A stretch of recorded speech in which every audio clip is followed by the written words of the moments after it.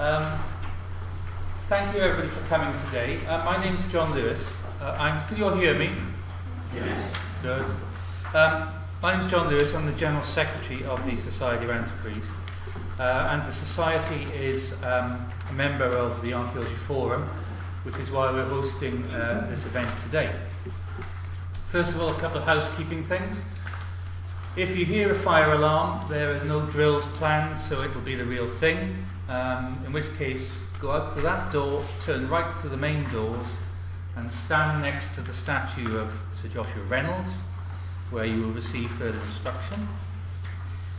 Toilets, go out here and turn left, and then the gents are left again, and the ladies are right, and all the way down the corridor through the gate doors, and there's another set of doors. It's really, really good to be hosting this event today because, as we all know, we're coming to a crucial time in care for the past.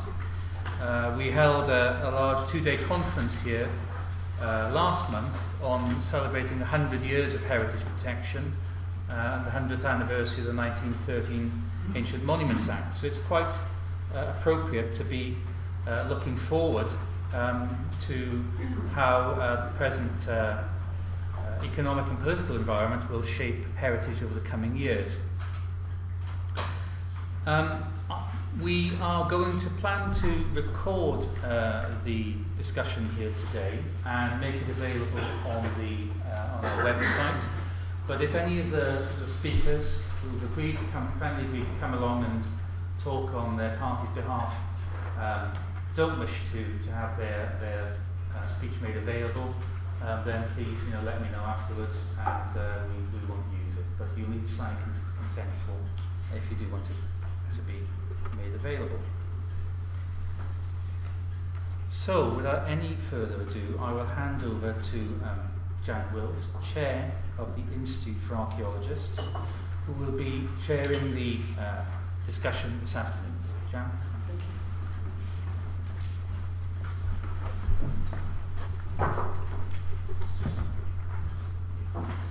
Thank you, John. How's the sound? People here? Well, as chair of IFA and as IFA is one of the constituent members of the Archaeology Forum, I'd like to welcome our speakers and the audience on behalf of TAF to this event today. The Archaeology Forum is a grouping of non-central government archaeological organisations. It's very broad in its membership, so it includes representatives of local government archaeology services, employers both private and public sector in archaeology, membership organisations with amateur, professional and members of the public amongst their members, Society of Museum Archaeologists, Society of Antiquaries, of course, our hosts today, and the full membership is listed in your programme. TAF members work together to influence legislation and policy as they affect archaeology and the wider historic environment, especially through advising the all-party parliamentary archaeology group. And therefore, TAF members have a very keen interest in the policies of the political parties, particularly as they build towards formulation of manifestos and prepare for the next Westminster election. We're meeting today in a time of change for heritage. When is it not a time of change? But there's a lot going on in all of the countries in the UK at the moment in terms of legislative change, organisational change in Scotland, in Wales and in England, where it's of course proposed to split English Heritage, our national archaeological body, into two with different sets of responsibilities. At local level, there is what I would describe as a crisis in local government, with cuts in budgets and services threatening the protection given to local heritage. So it's against this background of change at both national and local level that we meet this afternoon, and we're particularly keen to hear from our guests about their policies in respect of these issues and archaeology and the heritage generally.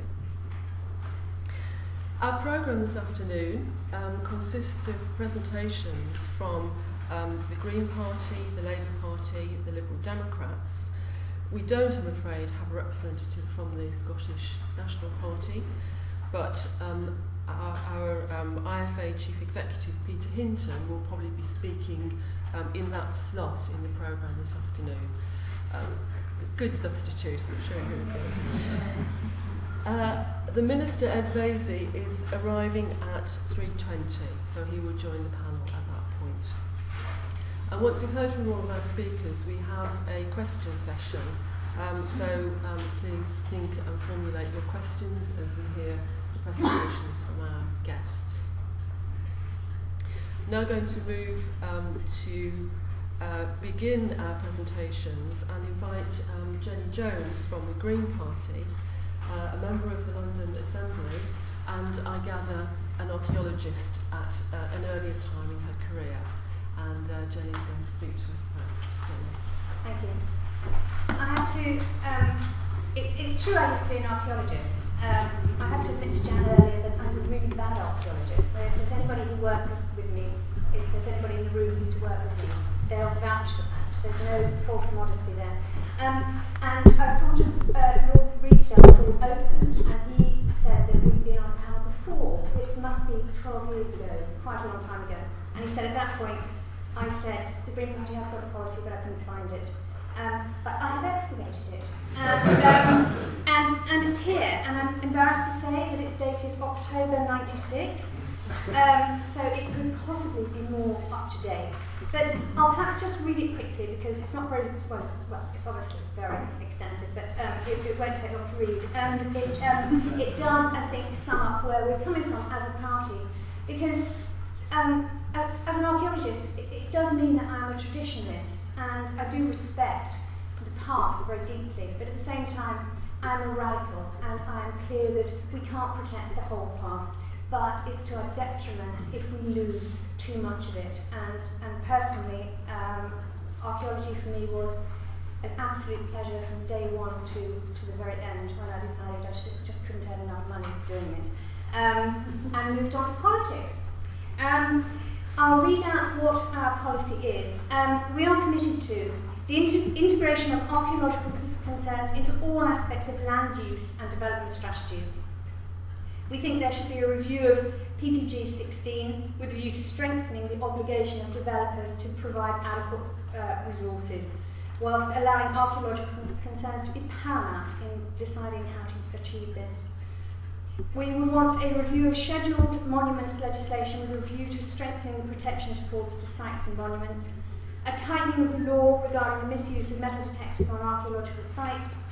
We would promote the teaching of archaeology at all levels of education to raise awareness of archaeology's relevance to the landscape, to the social fabric, to the economy, and to all other issues. And we would continue and expand resources available for archaeological research, conservation, and management.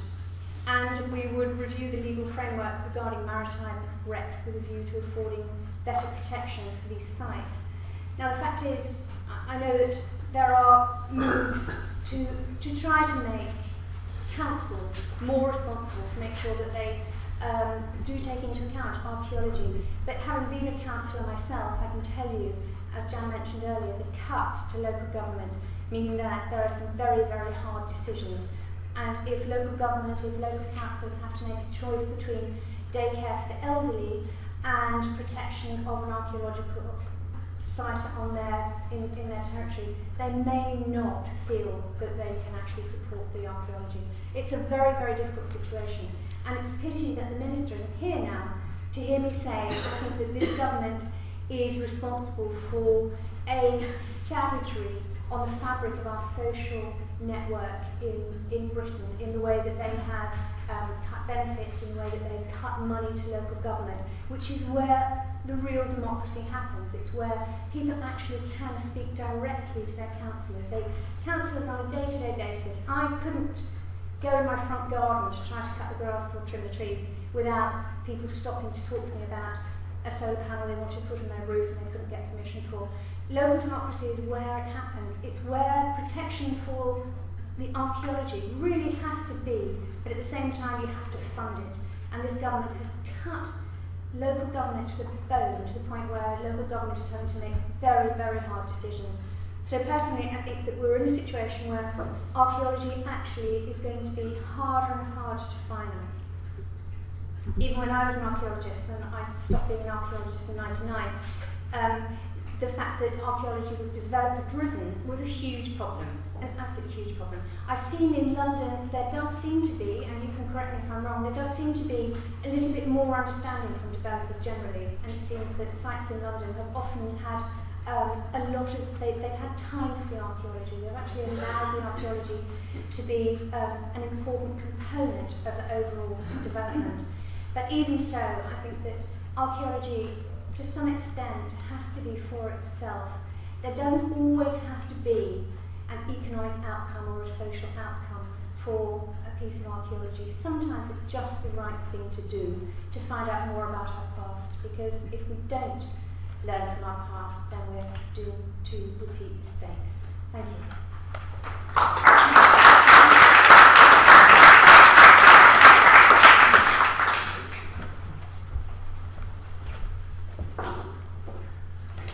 Thank you very much. Excuse me. Thank you very much, Jenny. I'm sure that our audience will want to pick up some of those points on local government in the question session later on. We now move to Lord Stevenson from the Labour Party. Lord Stevenson is a spokesperson, I believe, in the Department of Culture, Media and Sport, and will speak to us on behalf of the Labour Party. Thank you, Lord Stevenson. Thank you very much, Jan, and thank you also, John, for your introduction. It's a privilege to be here today. I should explain I was a very reluctant acceptee of the invitation, which is a terrible thing to say, but the invitation was, well, because you're wonderful people and I want to support you and all that, and as all politicians say, I'm here to listen as well. But the problem I found myself in, the reason I delayed slightly in responding, is that we are incredibly disciplined opposition. We don't like to speak before we're ready to do so, and with 18 months to go to an election, this is not the time to start exposing what I think the policies of my party should be going into that election. And if I were to do so, I would soon stop being a frontline spokesman for DCMS. That having been said, nobody ever listens to the Lords, and I say this flanked on my right with one of the great exponents of the Lords, who's constant thorn in our flesh, and popping up at all times doing all sorts of things, and our newest member, Jenny, who was far too polite not to say that she is about to become a member of the upper house, and joining us in the early November as Baroness Jones of Mulston, which I'm sure will leave you to ask her about that later. Anyway, our position, therefore, I mean, I've said this, I can't really give you very much detail because that detail does not exist. We are genuinely in listening mode. There are something like 18 working parties crawling across Labour policy. And while some announcements were made at the conference a couple of weeks ago, those were more, I think, tactical and specific, and certainly, I'm afraid, did not go down as far as, well, why is it down? It didn't reach out as far as archaeology and the wider context.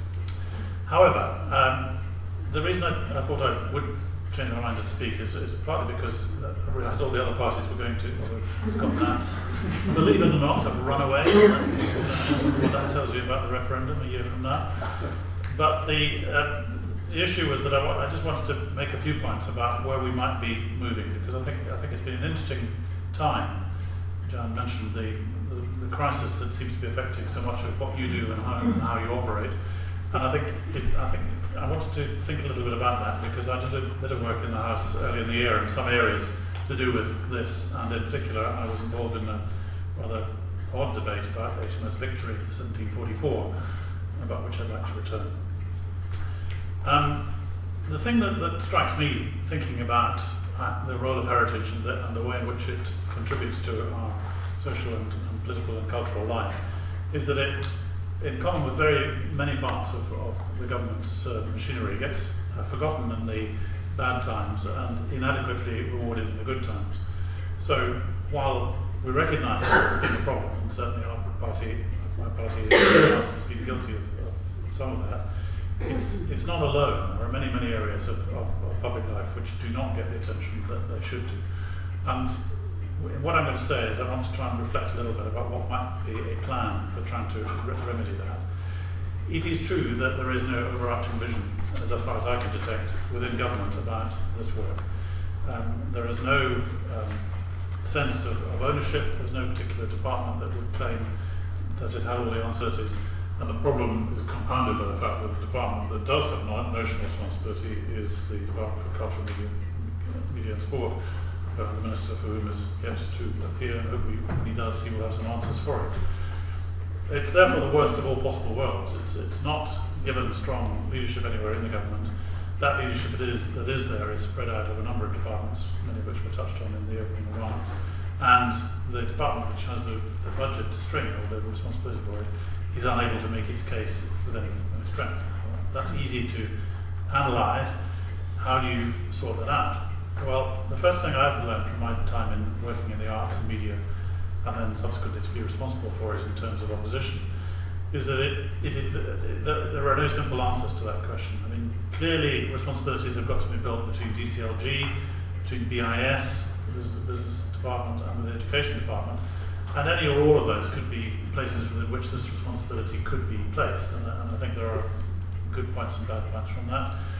If your concern is primarily on planning, then it obviously helps to have a strong voice in DCLG. If it's in relation to the broader development agenda, however, that would need to accommodate how you would operate within BIS, where construction and other matters are dealt with. And of course, if you want to think about making sure that everybody understands and enjoys the work that you are doing, there's plenty of anecdotal and real evidence to suggest that education as a whole is something that we should all be thinking about from school right through to lifelong. Just look at the programs on television about this, then clearly the Department for Education would be an appropriate point. So there are many possibilities here, but not all of them are necessarily the right ones.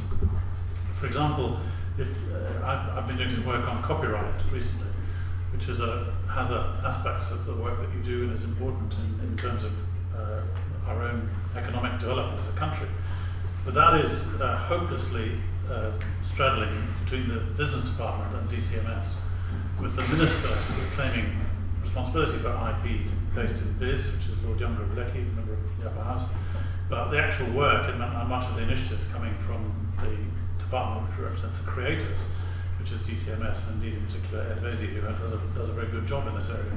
But because there is a stasis within the department, within Whitehall, nobody is prepared to take it up because it just looks like trouble. If you were thinking about taking up an issue and working with it across government, you certainly wouldn't choose one for which there were two competing departments, because the chance of getting anything done in the short time that one is a minister would probably be zero. So the practical aspects of this analysis, which is that heritage is not being looked after properly, those that work and support heritage are not being given sufficient resources, and the problem that they face, that we all face, and that is very like that of the libraries, the public library service, which is a responsibility of the Department of Culture, Media and Sport, which is funded by DCLG, but its actual main usages are in education, and they are a complete mess.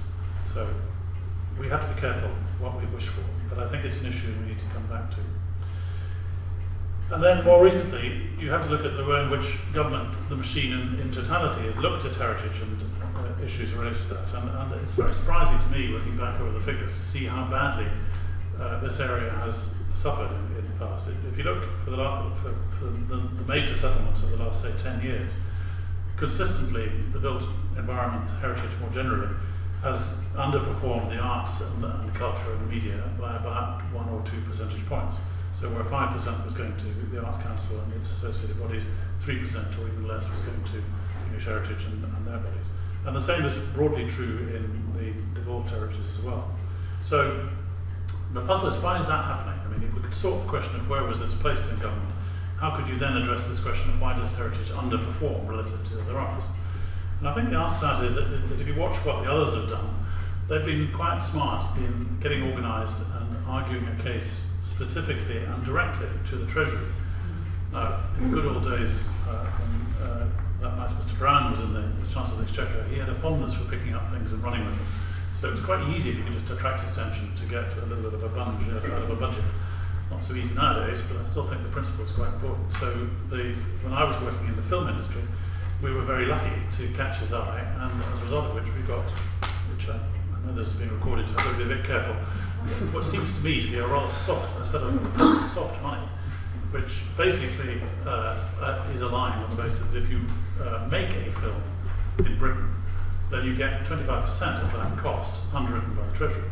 Now the argument is economic. The argument is that if you make the film in Britain, you're employing people, you're using props, you're using dressmakers, you're using vacations, you're taking stuff out of hotels, you're doing all sorts of good things. So there is an argument for it. But it's basically just a subsidy by another name. And the argument certainly took 5 years to make, but once they've been there, they not only have survived the end of the Labour administration in 2010, but they've been adopted by the Conservative Liberal Democrats. We should thank them for that, and even extended to what's called high-end television and to games making. So video games, which your children are playing even as we speak, now get a subsidy from your tax pounds, and you should reflect on that.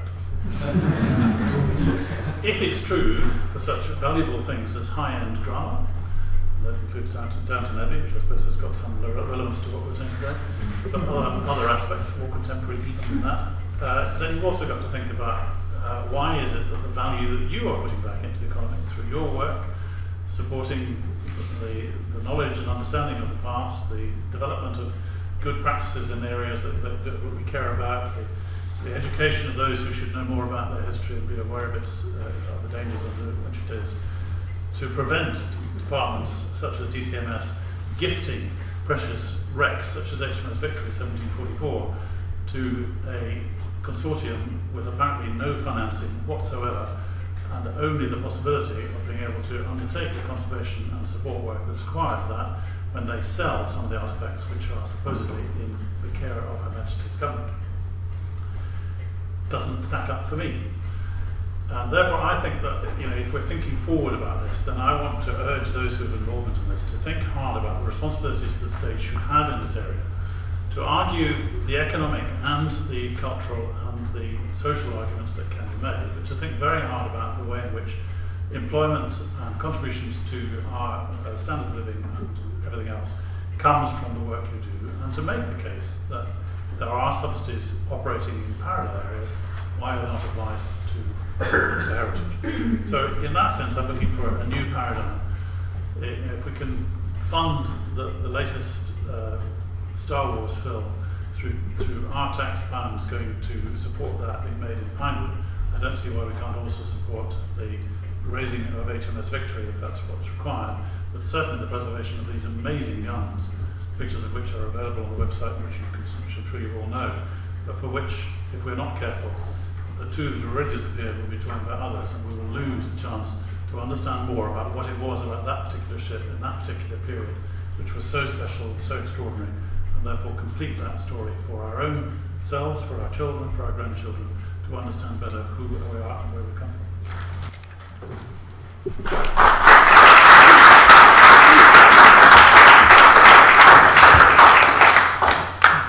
Thank you very much, Lord Stevenson.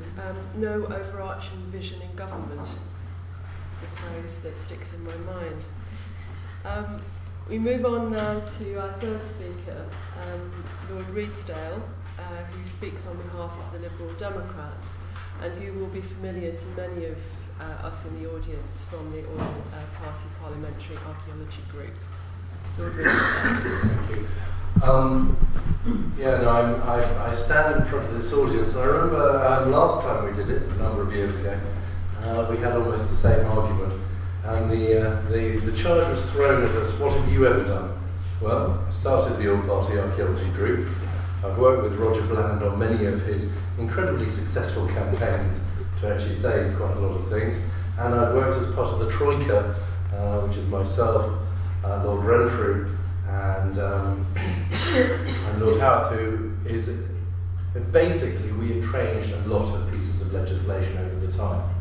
And Vaizey, who has been incredibly supportive and is one of the better ministers, has actually recognised that we've been a pain up the arse to him and that we've been pushing things. So before you actually turn around and say, ha, you should be spending more, just remember this.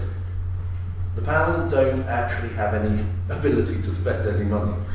And I also would like to throw back at you guys that having the same old arguments about cuts is actually irrelevant and pointless.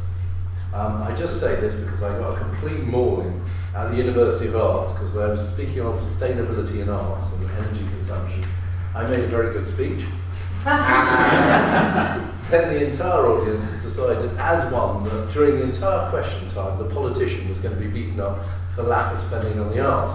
I took about 2 questions and I thought, well, I'll tell you what, I'm really going to enjoy this. So I said, well, the big problem with art is, while some of it is inspirational and gives ideas and is fantastic, 99% of art is really not very good.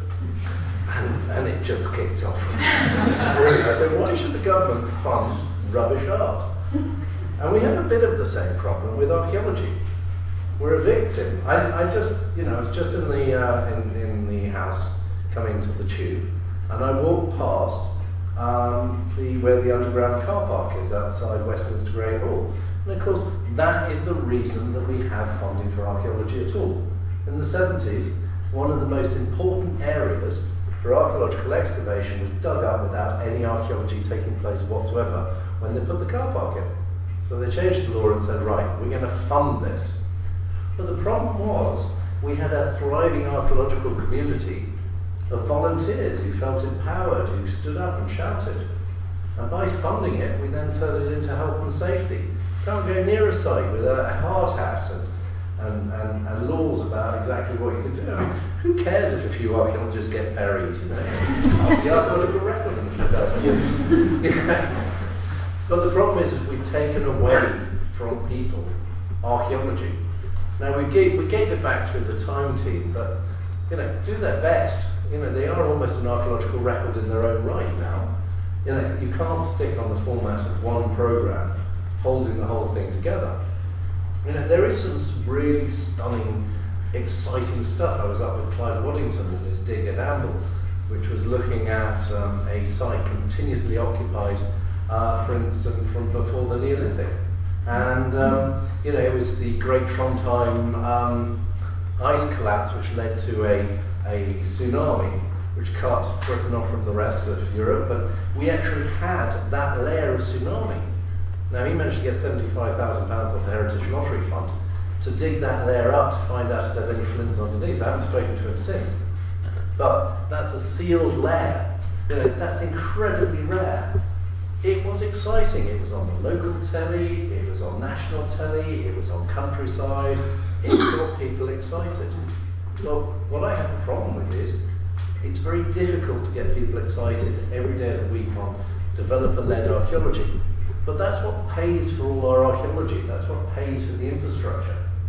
And the big problem, there isn't any money in local government. It doesn't matter what, we can have the massive fight, but there is no money. The government's bust. I would love it. Politicians must come up with money. Well, no, politicians can come up with money. They just dip their hand in your pocket in one way or another.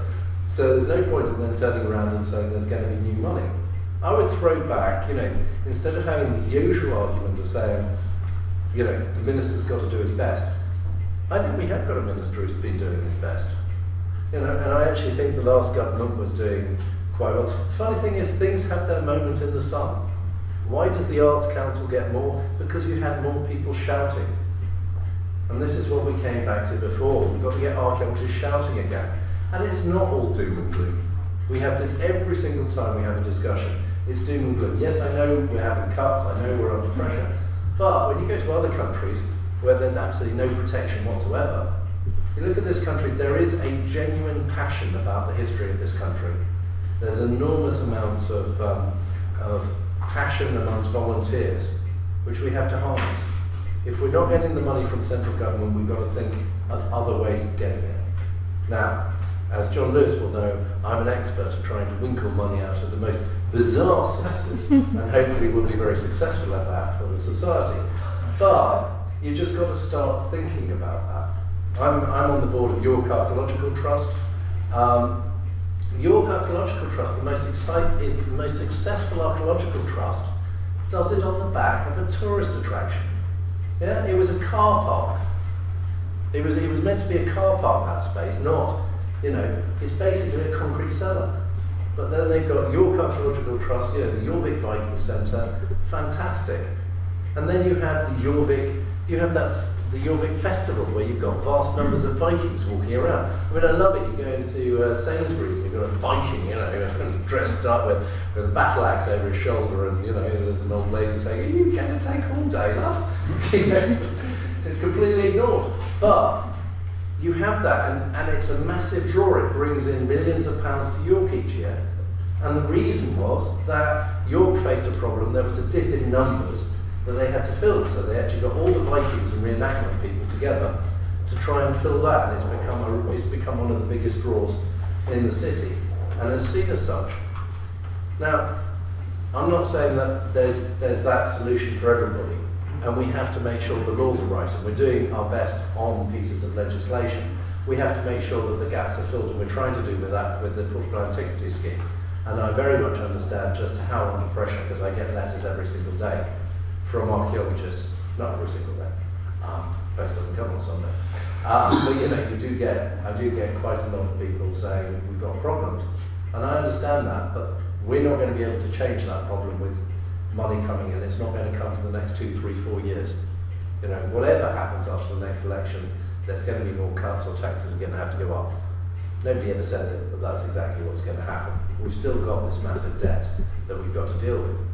So I think what I would throw back at you guys is, as I did last time, is it's not about saying we need more money. Yes, we do need more money, and we will push for English heritage to have its day in the sun, which seems to go round in circles. I mean, British Museum was the one that everybody wanted to cut, and now they've got a new, well, anyway, it's not new anymore, but the directorate is now, the shining light, and the British Museum gets a lot more money than it did. We've got to actually push that and get English heritage much more into the forefront and much more attractive to politicians to give money to. But if we really want to change this around, we actually have to take the lead and make it more exciting. Because, a politician comes from the Greek, man of the people, man of the city. The politicians will only do what people on the ground really want. If there's no big voice shouting for it, then people just don't do it. But when you do have a big campaign, and you do have the telly, and you do have this going forward, then it really does take off. And then there's much more of a will for politicians to actually start dipping into their pocket and fighting other people for their money.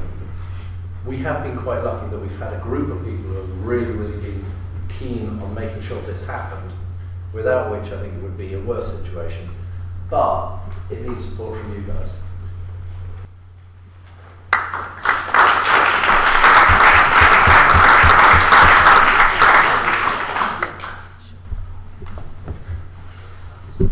Thank you, Lord Redesdale.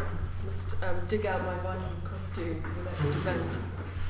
I'm sure there's lots there that Lord Redesdale has given us that we'll want to react to in questions. As I said earlier, we don't have a representative from the Scottish National Party, so we're going to take Peter Hinton's contribution next. Peter is Chief Executive of the Institute for Archaeologists and one of the leading members of TAF. So over to you, Peter. Thanks, Jen. You. Why, thank you.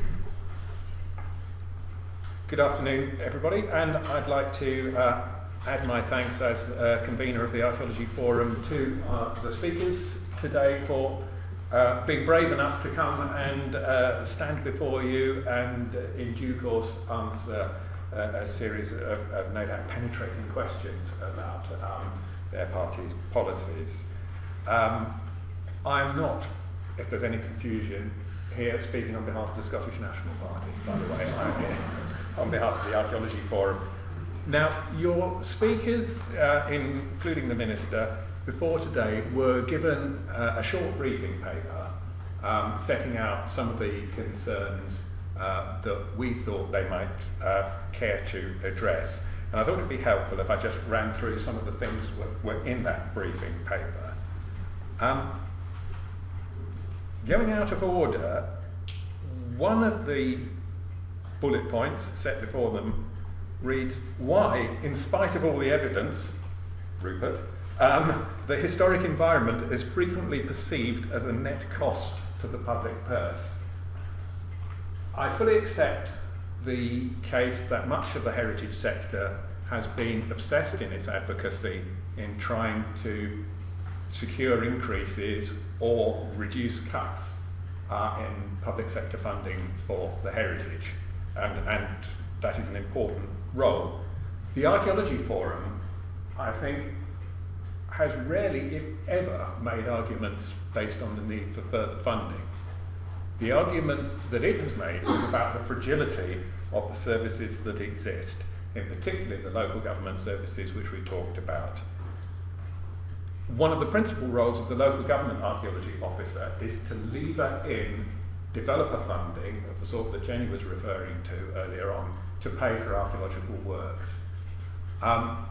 Jenny, I think our view is that by and large developer funding works. It's not perfect in every case, but developers have taken up their environmental responsibilities, and providing there is a sufficiently well-resourced local authority service there to guide them and specify what they should be doing, the system seems to work reasonably well.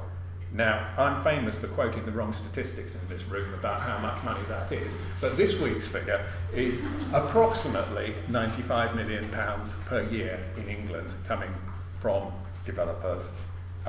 Some of whom will be public sector, I admit, but most of them will be private sector to fund archaeological work.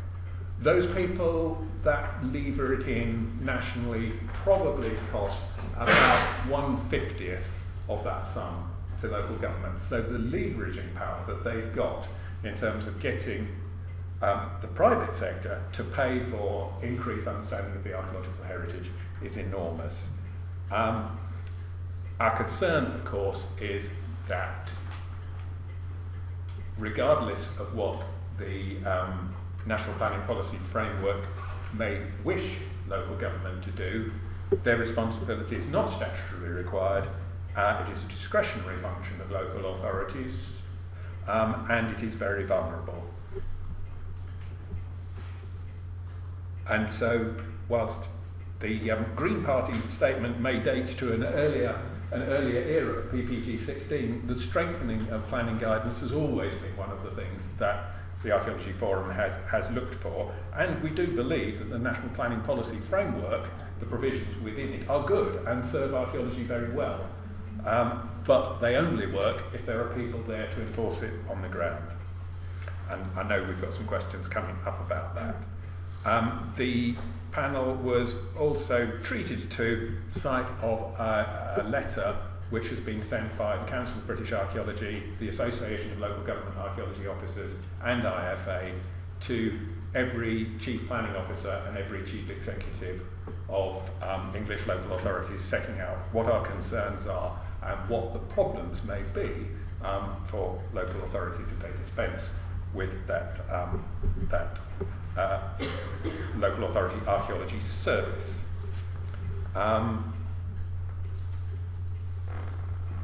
One solution that has always been promoted by the Archaeology Forum is a statutory requirement for local authorities to have access to a properly staffed historic environment record. And it's probably pertinent at this point to remind people that in 2010 the draft Heritage Protection Bill was produced, never got before Parliament, but it had a provision in it to make historic environment record services a statutory requirement.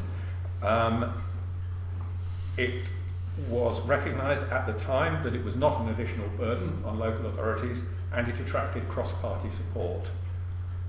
So one of the things I think that we'll always be looking for from political parties is a commitment to reviving that provision, or if that is not possible, finding some other mechanism to encourage and support local authorities to meet their responsibilities to the historic environment.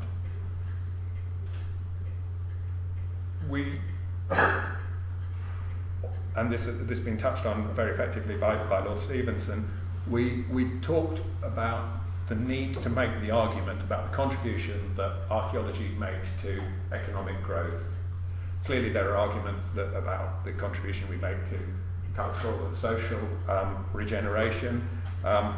Economic growth at the moment is of course top of government's agenda, and we understand why that is. But we must also reflect on Jenny's point about the value, almost in its own right, of protecting important parts of our environment.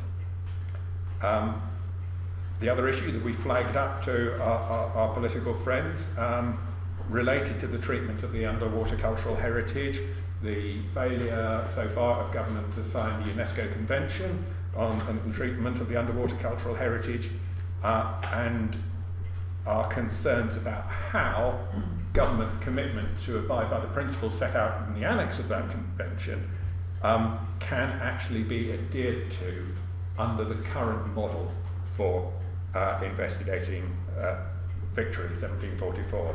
And I couldn't match Lord Stevenson's excoriating account of the present arrangements. Lord Stevenson also referred to the range of government departments with responsibility for archaeological matters, and of course one of our constant concerns in recent years has been the need for DEFRA and its colleagues to ensure that through the process of the Common Agricultural Policy reform, that environmental stewardship continues to protect the historic as well as the natural environment. And after an alarming excursion during the summer, I think we're feeling a little bit more reassured about that at this stage. And the final bullet point was the role of national heritage bodies, and we think particularly at the moment of the proposed division of English heritage into two chunks, and how the service that they provide towards the protection of the heritage could better be aligned with that provided fragilely, if that's a word, at present by local government services.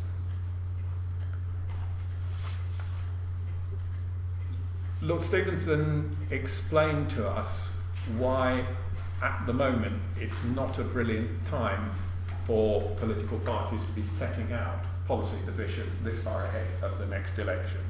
And we were aware of that when we set this event up, because one of the things we thought this event might help with was actually getting some of our ideas across, which may actually assist in that process as it goes forward over the coming months. And I'm hoping that I'm not going to be contradicted by any of our colleagues in the Archaeology Forum if I say that forum members are ready and willing to advise and assist in the development of policy positions for any of the political parties fighting in any of the forthcoming elections around the United Kingdom. And our message is a simple one. The popularity of archaeology has never been as great as it is now, and a couple of speakers have referred to our successes in getting lots of airtime on television.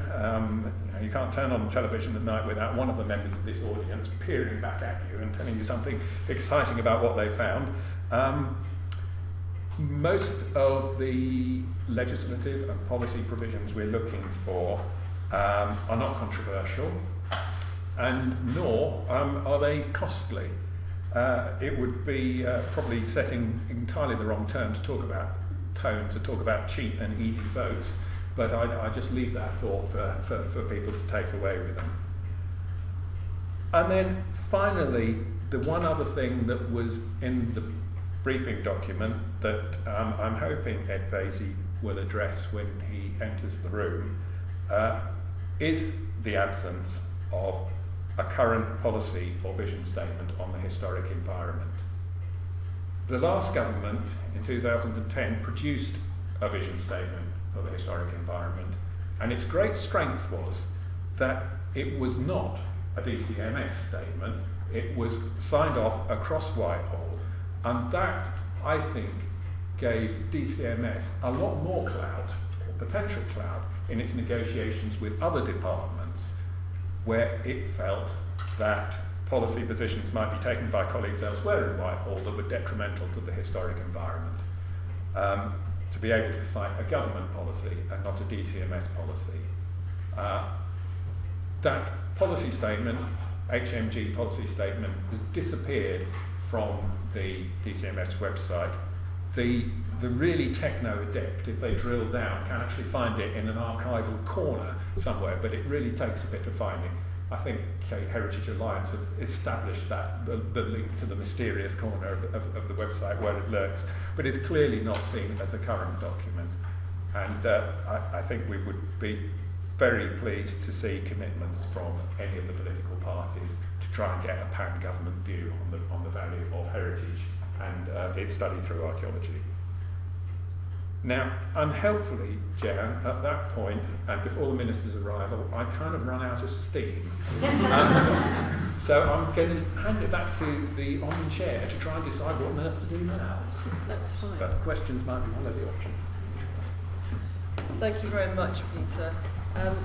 We have about 15 minutes now before the anticipated arrival of our final speaker, Ed Vaizey. So I think perhaps we might extemporise and do a few questions. I know that Lord Stevenson has to leave early, I think. What time do you have to go? Just after 4. So in providing the opportunity now for a few questions, you might want to bear in mind that Lord Stevenson has to leave early and the Minister is not yet here, and structure your questions accordingly. I'm going to abuse my position as chair to kick off, if I may, and just pick up something that Lord Stevenson, I think, said in his presentation, or commented, questioned. And I think you said, Lord Stevenson, why isn't the value of heritage recognised across government? And I think, personally, I feel that we've struggled through a number of different administrations of various complexions to really make a mark and convince government that heritage, that archaeology does matter for all the wide range of reasons that various of our speakers have touched on. Not only its intrinsic value in terms of information about our past, but also all of the economic and social values that we feel it has. So might I ask you, Lord Stevenson, just to respond to that and the question of why we're not getting through the message on the value of heritage in government? Well, there isn't an answer to that question, because obviously there was an answer, we would be doing it anyway. But I think what I was trying to say is because for all the right reasons, various departments will have heritage on their agenda, but inevitably it comes 7th, 8th, 9th in the list of things that they have to do. Peter mentioned that in his remarks. So you get this situation where the spirit is willing, but the flesh is unfortunately weak and not able to sign off the paperwork that would get things going. So the idea of a unified vision for heritage is a great one.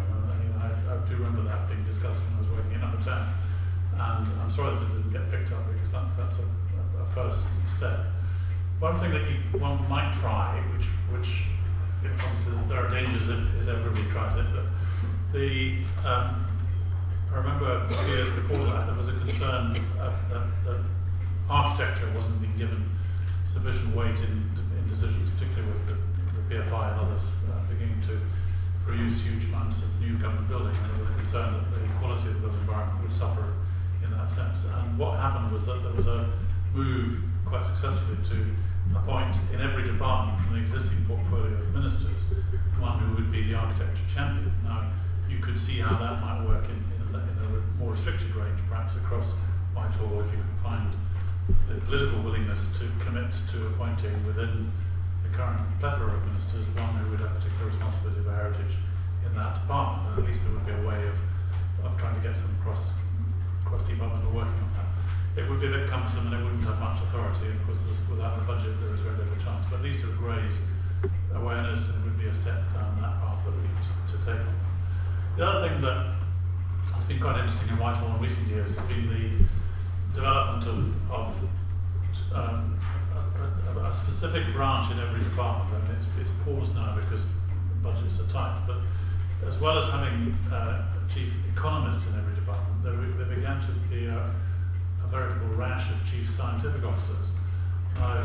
It wouldn't be too much of a stretch to suggest that that office that they would have might include a specific responsibility for, say, heritage and archives. So again, you would have in every department somebody who had a right to see the major papers, the major policies, who had right of access, as the chief scientist does, to the permanent secretary and to the secretary of state. And again, an issue could be either organically raised within the department, or might be something that you could write in about and say, oi, please talk to your chief scientist who we briefed about this particular issue. There's a real concern about that. So I mean, those would be the sort of things you can do as an idiot's guide to getting stuff to stick in Whitehall. I mean, the main problem is as I was trying to argue, you need a narrative. You know, we're all about narratives these days, and a narrative has to be something that will catch the eye of somebody reasonably senior in the Treasury. You can't do that, it's trouble. That's a challenge. Jenny, I think you wanted to follow up. I spent my morning at the House of Lords because although I'm not introduced yet, I was doing the induction, which is where they teach you about how to table questions, where to park your bike, how to fall asleep on red benches without being obvious to the cameras. And one of the things that was stressed to me is how there is a very strong feeling of camaraderie in the House of Lords, which doesn't exist in quite the same way in the House of Commons. And that's my preface to saying that I want to disagree with Lord Redesdale on this. Because he said earlier, oh, it's not about money. But actually, of course, it is. Because money is commitment. And of course there is more money.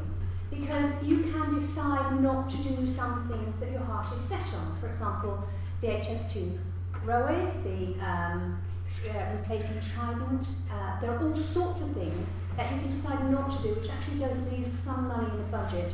And let's face it, the money for archaeology is peanuts compared with money for big rail schemes or big road schemes or whatever. And so, to some extent, if there isn't money attached to it, it isn't valued by government, it isn't valued by politicians. And so it is extremely important to go for money as far as you can. And there is this sense that if it's exciting, I mean the Richard III stuff I'm sure has it generated a lot of interest. A friend of mine in Jerusalem works on getting TB from ancient DNA with a view to seeing how it was transmitted in prehistory. There are things that actually are of value today, scientifically, that can come from archaeology, and that do, I think, catch the public interest and even catch politicians' interest. Just on the, Peter mentioned the event timing. This is perfect timing for the manifesto. This is actually a very good time to have this event, to start to put pressure.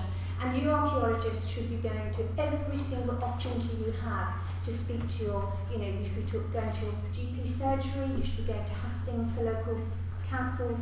Every time you can raise this issue of archaeology, you should be doing it with the politicians, because if they're getting enough upsurge from the people that they actually want votes from, then they will start to listen.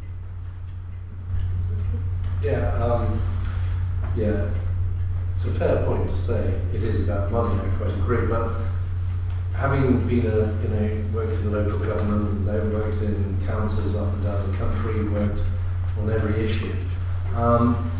The big problem is it's not about government turning around and saying, hey, let's cancel HS2, that's the easy one. That would be, right, we're not doing that, that's new money, 50 billion quid that doesn't exist as yet anyway. The problem is when you're I'm on the Hadrian's Wall Trust. When you turn around to Northumberland County Council and say we want £50,000, they've got to take it from somebody else's budget. And that's not HS2, that's out of social care, it's out of whoever. And to those people, £50,000 is a hell of a lot of money. So the problem with it is, I quite agree with you that saying archaeology is small beer in government terms, but remember most of the funders of this is local authorities.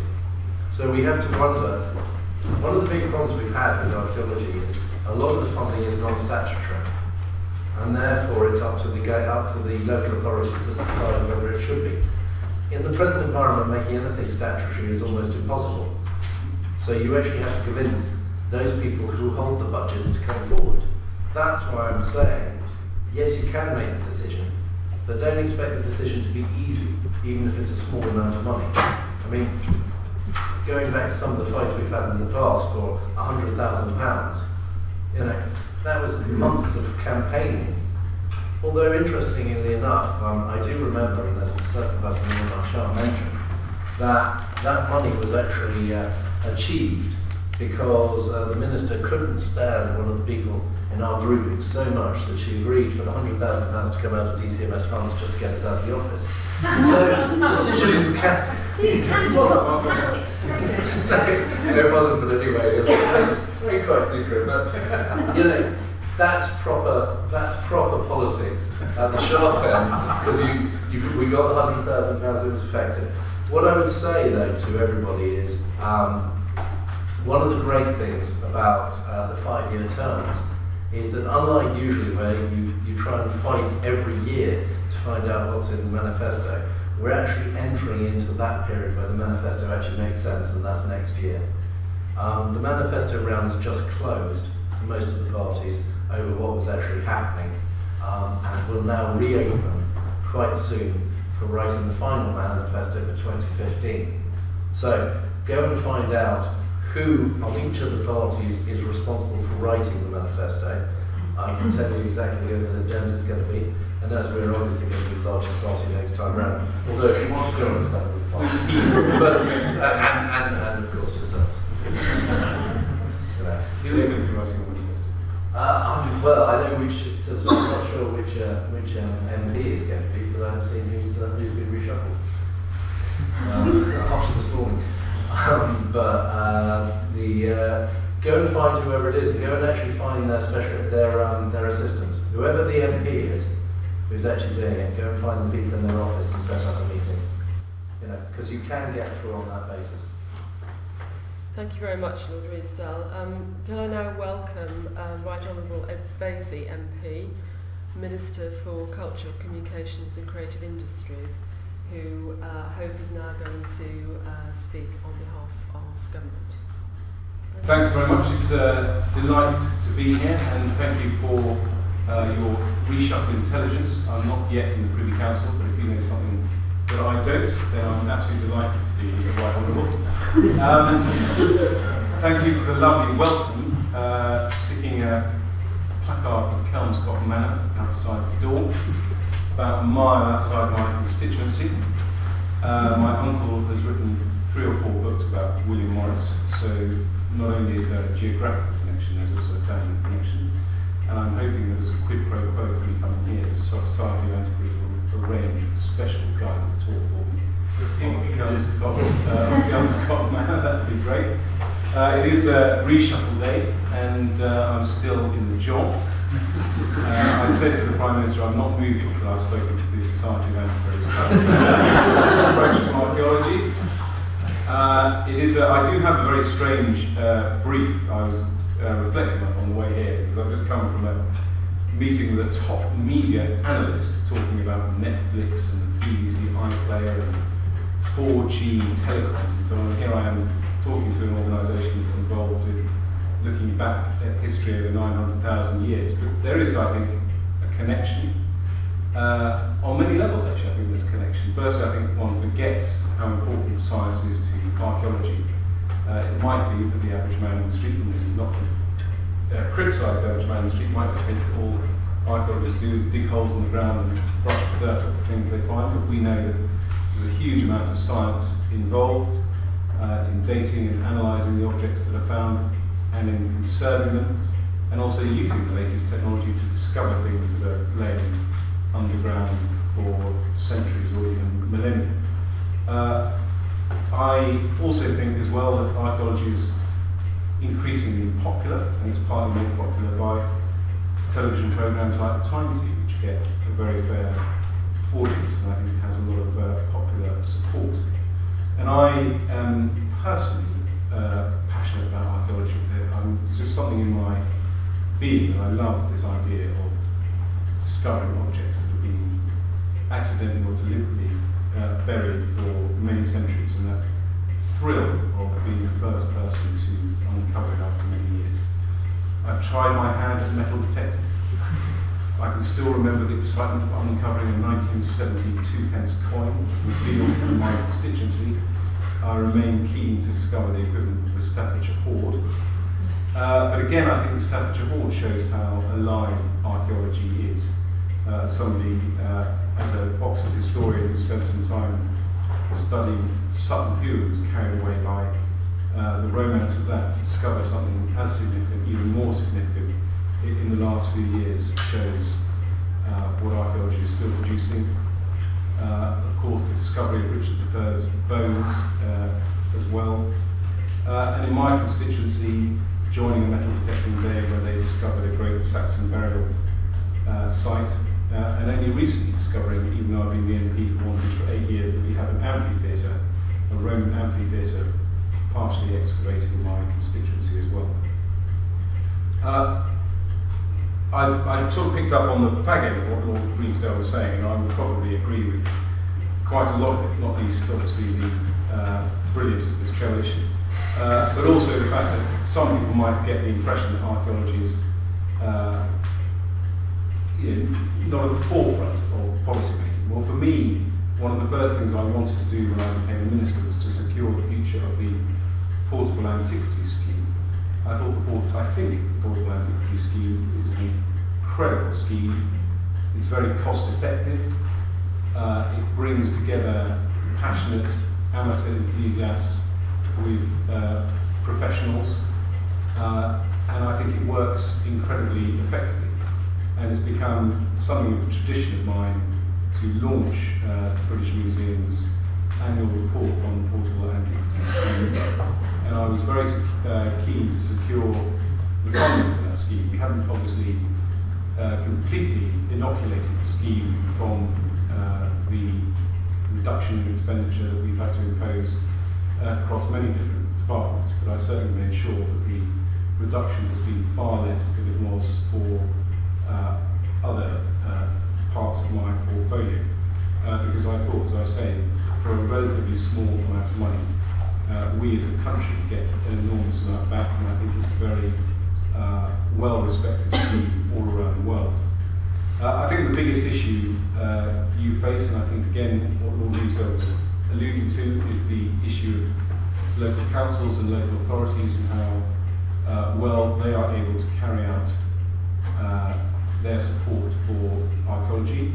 And I think that is something I would like to hear from you about. I went to visit the York Archaeological Trust a couple of weeks ago. I'm attracted to this idea, but I'm very keen to hear people's views on the role trusts can play in supporting archaeology, the relationship between government and trusts, and whether that can be a more formal relationship with much clearer lines of responsibility. So I'll be very keen to hear from you about that. In terms of the wider brief on heritage, we're just about to update our guidance on scheduled monuments. We were going to publish it today to coincide with today's seminar, but it's important to get it right.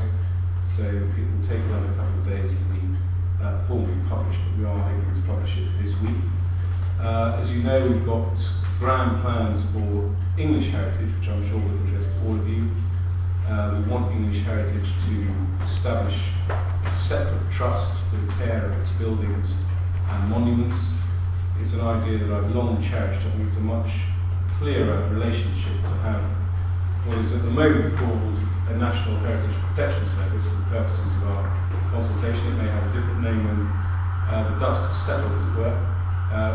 What one might call crudely a heritage regulator, separate from a trust, runs the buildings and looks after monuments that are in the care of English heritage. I think that will have implications for a lot of archaeological trusts. I hope it will provide a great many opportunities for you to have a good relationship with the new trust and possibly take on more responsibilities. So those are where we are in terms of heritage. We've also, as you know, although again we've had to make significant spending reductions in terms of the grant and aid we give to English heritage, we've significantly increased the amount of money that goes into heritage through the lottery. So if one is talking about pounds, shillings and pence, there is a silver lining to some of the spending cuts we've had to make. I'm here as well to listen. I think that there is a great opportunity, again as Lord Redesdale said, over the next 18 months for people in this room and others to influence policy. So I would be interested, as I say, in any ideas and papers that show the state of archaeology as it is today, what opportunities exist to make the relationship between trusts and local authorities and government much cleaner and clearer. We do, whatever any political party says, we live now in a world where we're going to have to try and get more for less. There is not a jacuzzi of cash that any government of whatever colour is going to be able to turn on. We can obviously use the lottery money judiciously, and there may be imaginative ways that we could look at working with the Heritage Lottery Fund going forward. But I think these difficult times present an opportunity with local trusts taking on greater responsibility and clearer laws working with government and with local councils. Thank you very much.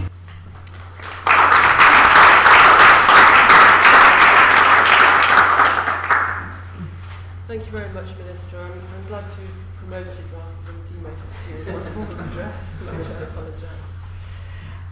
Well, we've now heard from all of our panel members, and we're going to move towards a more open question session.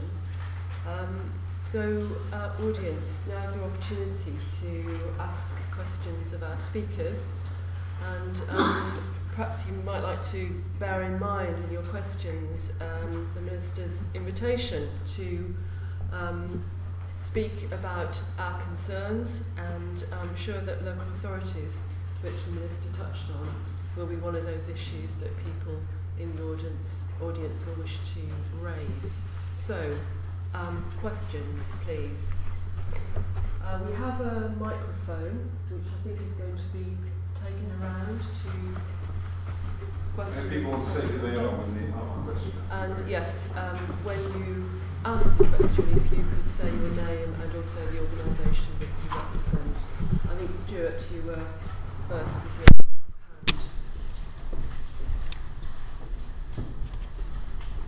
Thanks. Stuart Bryant, Local Government Archaeology, the acronym ALGAO, which I won't describe in full, but representing Local Government Archaeology, which you've heard about this afternoon, including some of the background from Peter Hinton. And I'll begin by saying, yes, we are concerned, and we do have a specific ask, but it's not about money. I think we do recognise that more resources from central government is that's a no at the moment. We would not like any more cuts than we've had so far. But our ask, and by way of background, is about the role of local authorities generally. And I think I would say that we are generally supportive, Pete's mentioned this as well, of the government changes to planning policy, and welcome the recovery which is beginning of the construction sector, particularly in the south and around London. Local government archaeologists are concerned that the combination of the continued squeeze in resources and decreases in staff, at the same time as the number of planning applications and developments is increasing, is going to cause severe problems in the next couple of years within many local authorities. And a return in many parts of the country to the period before 1990, when most archaeology was destroyed without any record, resulting in the wholesale loss of valuable information and our understanding of the heritage. And this is mainly to do with undesignated archaeology, that which isn't protected by other means. And it's the role of local government archaeologists to actually identify that archaeology and to ensure that the advice is given for its protection or excavation. Our question is really is for the parties generally to confirm that they are committed to government scrutiny of local planning authorities to ensure that they all are implementing the National Planning Policy Framework with respect to archaeology and providing at least a minimum level of protection for their archaeological heritage locally. That there are some sanctions for those local authorities who willfully disregard their responsibilities. We're particularly concerned about the contagion domino effect of one local authority deciding it's going to ignore the NPPF and those around that local authority saying, well, if they can do it, why are we spending money on our archaeology service? So I think that's our specific ask, and I think it's an issue that's becoming increasingly serious as resources are squeezed, and those decisions are being made within local authorities about whether non-statutory services should be protected or not.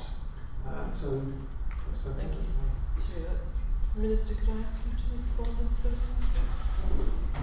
Well, yes, I can confirm that, and I think that you make a good point, which I should have made in my remarks. I'm sure others who have spoken have made the point that a lot of what affects archaeology is, of course, affected by the approach taken by the Department of Communities and Local Government.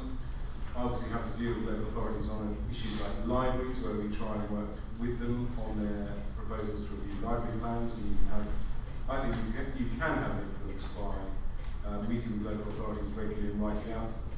So I think one thing that is important, which you effectively remind me of by making a point, is to have a dialogue with local authorities on archaeology matters, to check that they are complying with the planning policy framework and doing the appropriate thing. But also I would rely on you to give me intelligence where you think local authorities are ignoring that, and I would willingly get in touch with them and discuss it, and I would willingly use a forum like Archaeology as well to get the message across that local authorities should be taking archaeology seriously. Again, I suspect it is a mixed picture.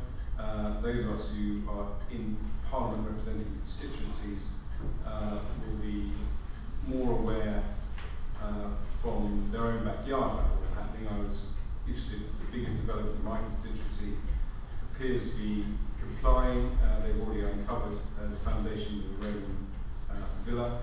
And what is interesting about a big development like that is it becomes part of the community engagement, gets people excited, bizarrely, about the new development, as well as obviously about the archaeology that's discovered. Stuart, did you want to follow that up? Or? Other colleagues may wish to... yes, indeed, I will. Yes, thanks for this. It's very gratifying to hear that, and I think we'll be in touch. And I think any messages that you can, you just mentioned that you can promote within inside the government, in particular the Department of Communities, would be helpful. I think that we are very supportive of the policy, and it's proven to be very helpful, and has raised heritage up the agenda within the department. But I think it's how it's implemented locally that I think we're concerned about. Other panel members may wish to comment? I support what Ed is saying, and I recognise the problem that he faces, but I think it might be worth commenting that he had exemplified the libraries issue. I think the last time I looked, despite the fact that there was widespread press and comment about the number of libraries that were able to shut or go voluntarily, the department was only in contact with 4 libraries, the local authority providers of libraries. I wonder if he would like to reflect on whether or not the model that's been adopted here is really going to be effective. Yes, I would, and thank you for turning this now into a good old ding-dong, to make the rest of the hour fly by. I'm regularly ambassador, I don't want to turn this into a live. You missed my opening remarks, which were entirely complimentary. And I'm a great fan of yours, by the way. Not to make this too cosy. But now we've reviewed every single proposal by library authorities to reconfigure, if I can use the euphemism, reconfigure their library service. And it's a very tough thing. It's nobody likes to see any library closed, but sometimes you have to allow local authorities to grasp the nettle to reinvest. But I can assure you that not a single local authority that has put forward changes to its library service has not had a dialogue with DCMS, and I'm willing to follow a similar model if it is to be put in place for archaeology. Do we wish to continue this theme for the moment? Other questions from the audience on the local government theme? Adrian, do we have the microphone? Yes, Adrian Tyndall, Federation of Archaeological Managers and Employers. We represent archaeological practices, archaeological businesses, SMEs if you like, up and down the UK. and our members employ probably 2/3 of the archaeologists active in this country. Now, you gave the example of York Archaeological Trust, they're a member of FAME, for example, but they are somewhat exceptional in that many of the larger FAME members are educational trusts, charitable trusts, and so on. But in large part, their income derives probably 85–90% from their engagement in development-led work. So even if they stand outside local government, for example, and I was responsible for managing the outsourcing of a local authority unit into an independent charitable trust, so I have no particular problem with the principle of that, but that in that particular example, that organisation, that outsourced organisation, still depends 85–90% of its income derives from development-led work. And as was said earlier, without the specialist expertise existing within local authority, surviving within local government, that is the very lifeblood of those organisations. So it's absolutely vital from the, as it were, user's point of view, that those services are maintained. And what are the prospects of local authorities sharing those services? I mean, I think that has to be a way forward as well. Do you think that dilutes it too much, or would that be? I think to a degree that exists. There are a lot of hybrid services that are part in-house, part external, and there are prospects of that model surviving. But the problem is that you need that. Yes, could a number of local authorities sharing have their own share in-house expertise? Yes, I mean that again exists, and my colleagues in local government might like to comment on this. Those sort of hybrids do exist, but there is a baseline, there is a certain level below which you cannot go, and certainly from our members' point of view, if local government provision drops below a certain level, their very lifeblood will stop. Just really interesting, going right back to when we did the State of Archaeology report, looking at all these questions a number of years ago, and hundreds of responses. One of the things I find really interesting about this whole argument is the product of archaeology. So, is the product people digging in the ground? Is the product what we dig up? Because we've got warehouses full. Wessex has got a problem where York, I'm on the board of York Archaeological Trust, and we've actually got to buy a whole new repository to stick all this stuff, because nobody's actually interested in it once it's dug up. Or is it the television programs, or is it whatever it is? This is one of the problems archaeology faces, because when we're asking funding authorities, the funding authorities can come forward with, we'll support you to actually undertake this service. But I always find it quite interesting because due to the very nature of what we created, the amount of great literature that will never be read by anybody is sort of expanding, and it's not adding to our sum of knowledge. One of the problems is we're spending hundreds of millions of pounds over the years in archaeology, but archaeology itself, or the type of archaeology we want to see expanding, is perhaps not, doesn't exist in that way. I'm not saying it's that, but I just come back with a problem that a lot of people face when we're looking at funding it, is what are we actually trying to achieve through archaeology? Probably not an answerable question. Well, I think there is a consensus, and a growing consensus, that we should not be carrying out archaeological work simply to entertain our own profession. If we're doing it for our own amusement, there is no point. What we are doing is we are enriching society by public benefit, by research progress, by actually becoming a creative industry, if you like. And I think the days when we were content simply to fill fines boxes and produce great literature reports are thankfully going. I think it's a really interesting debate, which I think gets us away, frankly, from the narrow focus of party policy about archaeology, and about how archaeology could potentially, perhaps reinvention is too strong a word, but think laterally. So, I follow on Twitter this organisation, Dig Ventures, which may or may not raise a wry smile. I was amused. Well,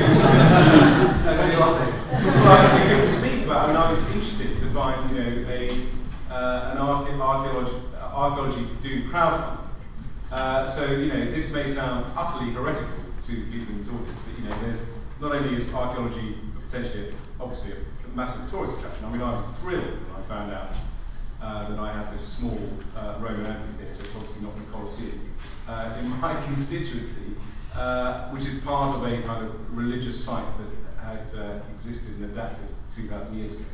That to me, if I was to raise money to have that dug out, that would be a tourist attraction, but it also, this is where I get into heretical territory now, as a leisure activity, inviting people to join digs, it's very rewarding. People would love to spend a day doing that kind of work. So there are so many different ways in which archaeology can engage with the local community and, dare I say it, raise revenue at the same time. Thank you, Jenny. Oh, I'm just sitting here seething. The fact is, archaeology is, it's great fun, and you can involve communities, and you can make sure that there is interest of that sort. But sometimes you don't find anything. And I'm not a big fan of time team, but actually that's one of the things I think it has shown the wider community, that actually you don't find something when you're digging. You can expect to find a lot, but sometimes you don't. And in almost every other form of science, you have that pattern as well. You put a lot of money into this science, but you may not get the results that you're expecting, or you may get no results at all. So I think it's a false idea that every dig has to produce something that has some sort of, component that somebody should love. I just don't see that. And when I was an archaeologist, there was also the fact that while there was lots of money for digs, those are the days, there was often not enough money for the writing up afterwards, to make the writing up a really good piece of work so that you had a good record of what had actually happened. And so I think it's, to some extent, archaeology has to be seen as something that contributes without necessarily having an end result that you can actually grasp. And it's very annoying to sit here and hear this. Why is it annoying? Because you're not seeing the wider benefits of what can, sometimes research is built up over years from, various areas. You dig in one area, you don't find anything, you dig in the next, and you can see patterns of movement or patterns of trade or whatever, but sometimes you don't get a direct result from a piece from a dig, but it still has value overall. But no one's saying it's an either or, we're saying it's a both and. Well, Just I'll just sit and see. Sorry. You shouldn't see it, you should contribute. I think the thread of this conversation started with local authorities, the provision of archaeological advice in local authorities, and the concern about the future of those services. Does anyone want to just loop us back to that key concern, which I think has been a real concern of TAF over recent years? John Lewis, back. John Lewis, the General Secretary of the SocAntiquaries. I think listening to this discussion, can you all hear me now? We could hear you before. Good. There's some confusion on the part of the panel between funding archaeology and actually funding the mechanism, the apparatus that enables it. In the conference that we had on 100 years of heritage protection, which the Minister was very gracious to write a forward for, what came out of that was a couple of things really that archaeology needs, if we are to explore our past. And it's not necessarily directly money. First of all, what emerged was that we would like the government, whichever party or parties in power, provide a sound legislative framework for protecting the past. And that includes not just scheduled monuments and listed buildings, but as Peter alluded to, the undesignated archaeology, your amphitheatre that you found in your constituency. The stuff, the 100 pairs of archaeology I dug up, Terminal 5, none of that was scheduled.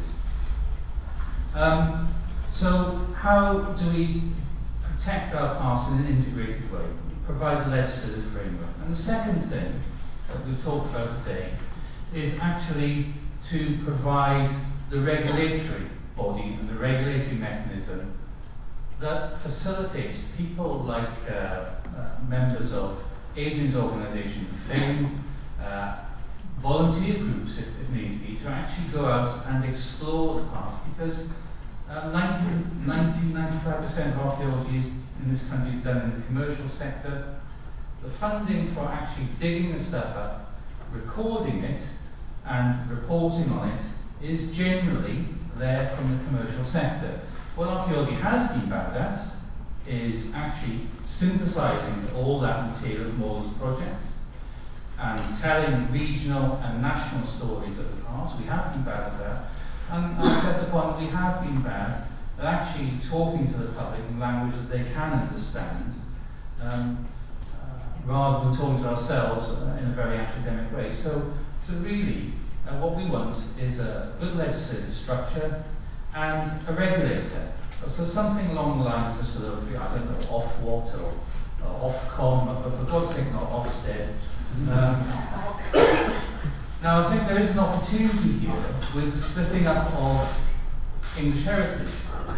There is an opportunity, and the Minister actually, you mentioned that in terms of a regulator, with the building side being divided off, and English heritage becoming, you did mention the words, a regulatory body. And I think there is an opportunity to really examine now, in times of severe financial stress, how the regulation of the statutory protected assets, the scheduled monuments and the higher classes of listed building, can dovetail more effectively, both academically and financially, with the provision, the regulatory provision, which is, as we've heard, very fragile within local governments. There is an opportunity here that I think if the sector and the political parties could pull together, we could actually come up with a far better solution for our heritage than we have at the moment, and which could be more effective on so many levels. Very good point. Do you want to draw a question out of that? Well, I know what I do, but you know, that's not necessarily. Okay, panel, would you like to comment, or? No, I welcome that as a statement. I think it's a very interesting point. And again, I think what I hope will come out of today's session, which will benefit all political parties, is that the Society of Antiquaries could lead as it were, a manifesto group that could put together recommendations that potentially could be a consensus from most of the archaeological community about the best way forward. And it is always a pleasure for governments and perhaps even for opposition spokesmen to hear sentences that begin, this won't cost you any money, but. And so thoughtful suggestions that could, as I sort of hinted in my opening remarks, provide greater clarity and the kind of opportunities presented by the reform of English heritage, I would welcome, and I'm sure my colleagues would as well. Yes, I think that's exactly right. If you've got that sort of proposal, then get it up and get it out to us, and let's see if we can find a cross-party approach to it, because it doesn't seem to me to be something which has a very strong part of political lines.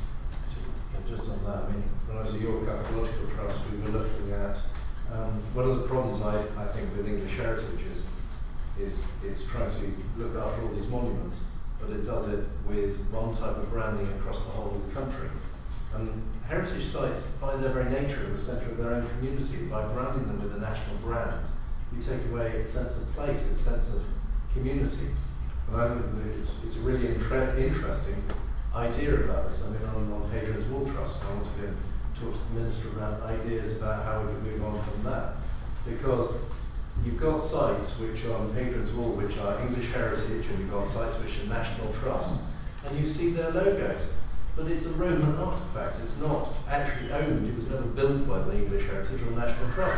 Yeah, you have, you're wrong. You've got, there's English Heritage bit and there's a National Trust bit. Whereas actually, we should start thinking about putting sites back into the local community. Because I do feel that there has been a move away from that. And any ideas you have are actually saying, how do you get people to go back and actually preserve their their monuments, because the funny thing is all these monuments we're talking about have survived because people have actually worked to make them survive over the centuries.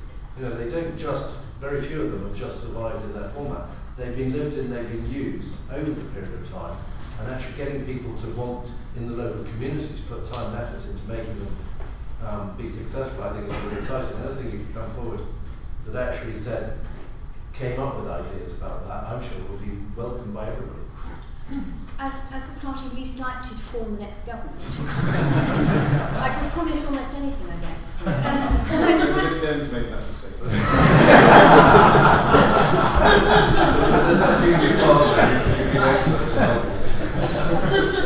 Well, of course, you never know, but there might be one vote needed. That would be our Green MP, so don't be too rude. I did make a note earlier, because Peter said in his remarks, he said he's happy to help develop policy. I think that's an excellent way forward, because quite honestly, if you write the policy, political parties are quite often happy to put in their manifesto, and I think that could be a very good ruse. Thank you. Peter, I think you were... Well, just if I may, picking up on those last few points. Thank you, Amanda. Would mind just pushing a little bit at on the very helpful constructive comments, particularly from Ed Vaizey and Lord Stevenson, and again at the end from Jenny, about the issues related to local government services and also English heritage. It does seem to some members of the forum, and the Archaeology Forum is meeting tomorrow to discuss this in more depth, that there is little point in fighting to retain the current status quo of local authority services because they are dying on their feet. So reconfiguration, to use your word, I'm sure is what archaeology needs.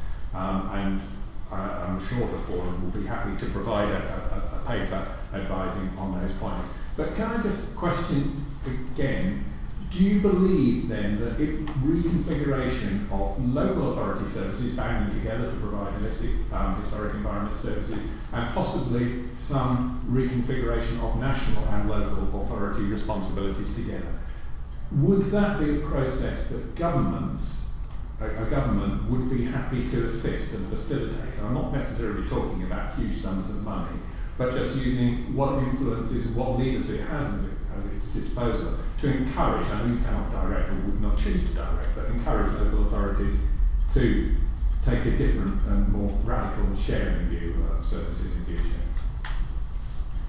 Yes. Good. Thank you.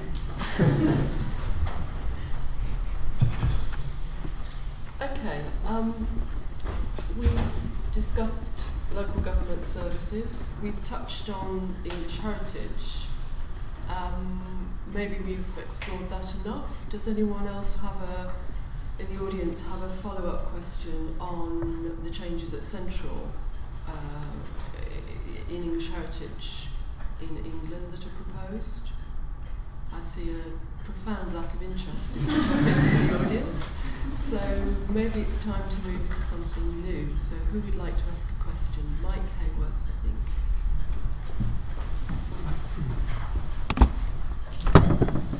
Mike Heyworth from the Council of British Archaeology. And we've touched a number of times in the discussion so far on sort of influence in government and across government. And Lord Stevenson, before you came, Minister, was talking quite helpfully about some of the ways in which we might get heritage in other parts of government. And I'm just particularly interested in your experience so far and whether there are ways in which we might be able to assist you and your officials. We recognise that your officials are small in number too, to make the case for what heritage can contribute right across government departments. And that, on occasion, might help the government, it seems to me, getting itself into potential difficulties, as I think it has in relation, for example, to Victory 1744, although we still await the government statement there. I doubt you'll be able to give us much update on that one. So that's an area we're looking hard at, and we think there are some difficulties in the way the government's got itself into a position where perhaps we could have assisted more. And you were also talking about where there are opportunities for us to make our views known, and part of government's role, of course, is to provide frameworks and opportunities through consultations. And again, an area, for example, that we've been long awaiting is the Treasure Act Code of Practice Review, which I think you promised me your first video diary about a year and a half ago was imminent. and maybe you could give us a little bit of news on that. But then the key question, and I think it's for you initially, but I've moved to another panel's members' thoughts too, is how can we get that voice about the contribution of heritage right out across government? The All-Party Parliamentary Archaeology Group, in its report a long time ago, which Lord Redesdale was influentially, suggested a sort of an all-government committee, effectively, a committee of various departments to come together to focus on the contributions of heritage. Now, maybe that's not the way forward, that hasn't gone anywhere. But are there other things that should be being done, and are there other ways in which we can be helping you, particularly at this present time? Well, I think it's a very difficult problem. It's one I wrestle with a great deal, and trying to get other government departments engaged is always a challenge. So all across my culture and heritage brief, I think there are issues that are relevant: education, health, policy, communities and local government. But we are making, I think, significant progress. We're not specifically focused on heritage for a moment, but I think we achieved great success with the Department of Education on music and cultural education. We published 2 plans with them for music and cultural education. I should say, on cultural education, we had a specific section on heritage. We launched with English Heritage to support heritage schools, so schools to concentrate on teaching children about the built heritage. So we have had success there.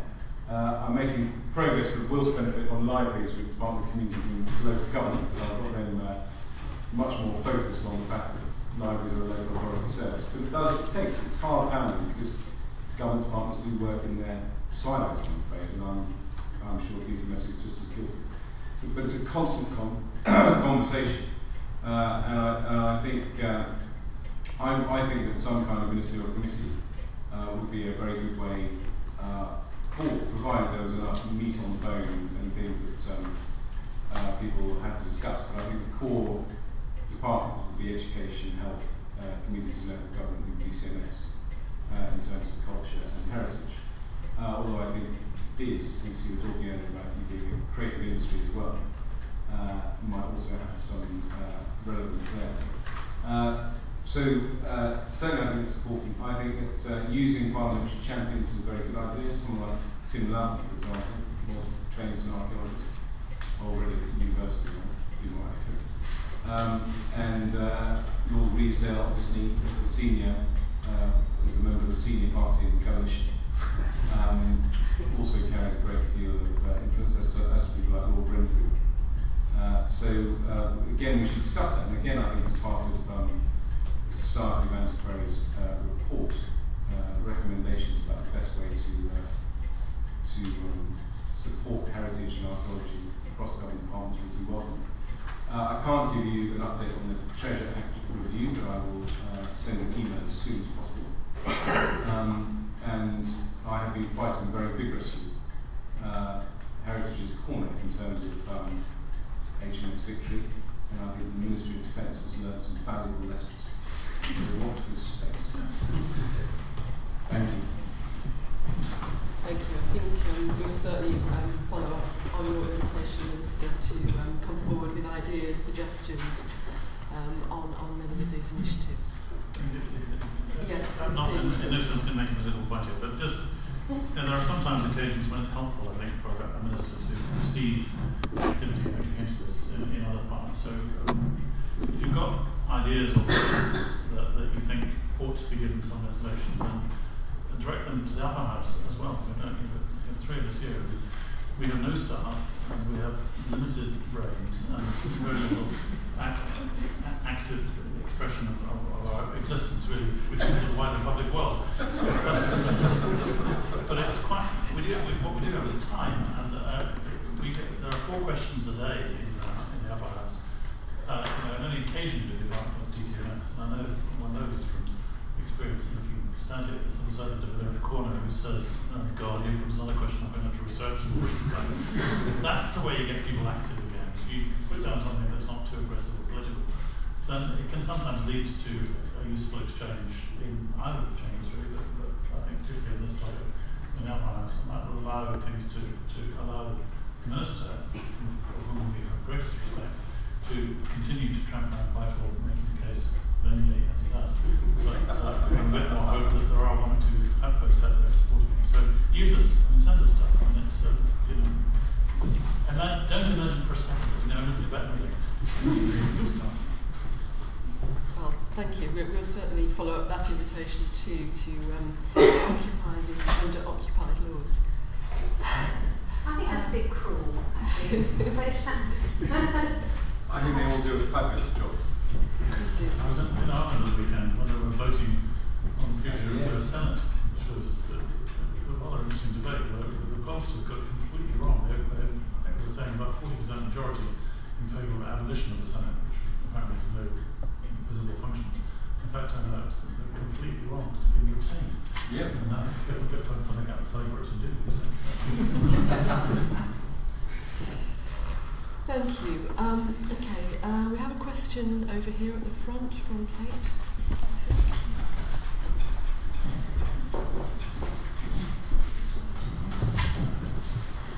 Kate Pugh from the Heritage Alliance.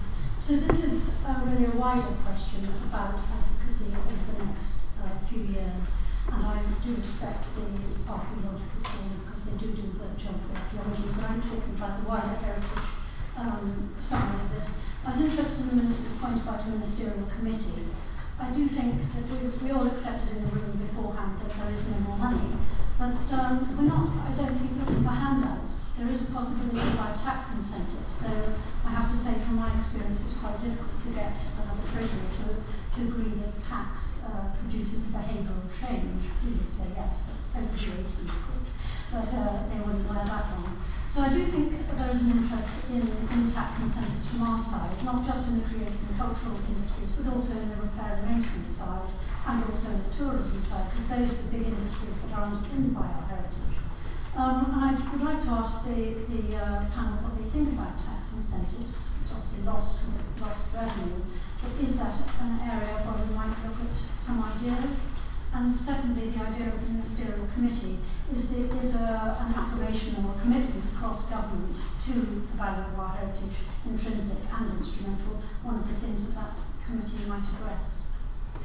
Could we just, before our panel addresses that question, could you just hold the question a moment, because I think Lord Stevenson has to leave us. So just the questions get difficult. I thought the laws had nothing to do with it. Could we just thank Lord Stevenson for coming today?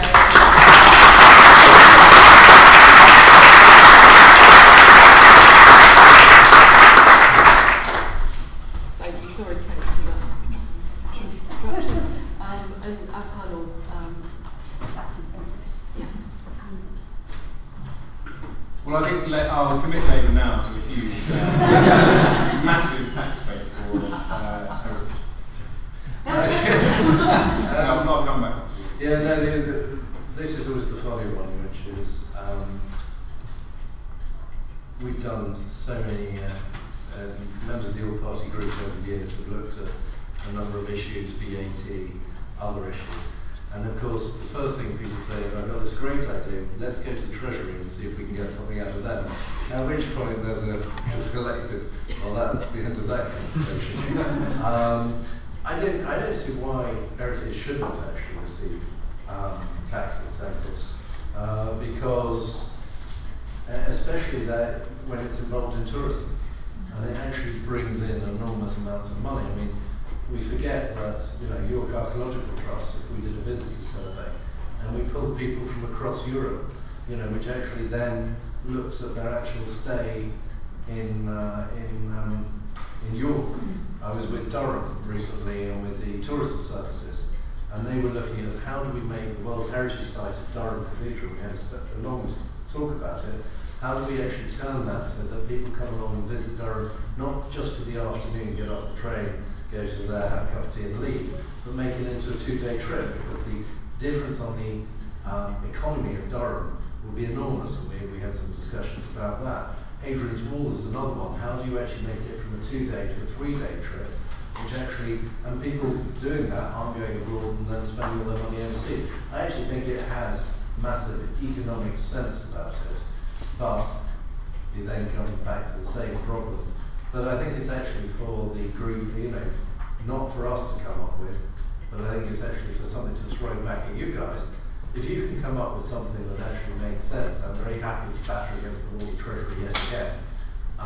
Because of, I think one of the things that is coming out is that we have to look in a new way and how we deal with heritage.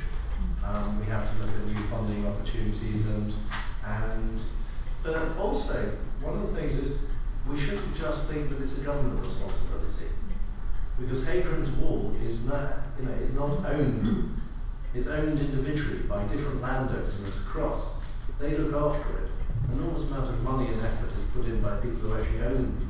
And some of them make money out of what they're doing.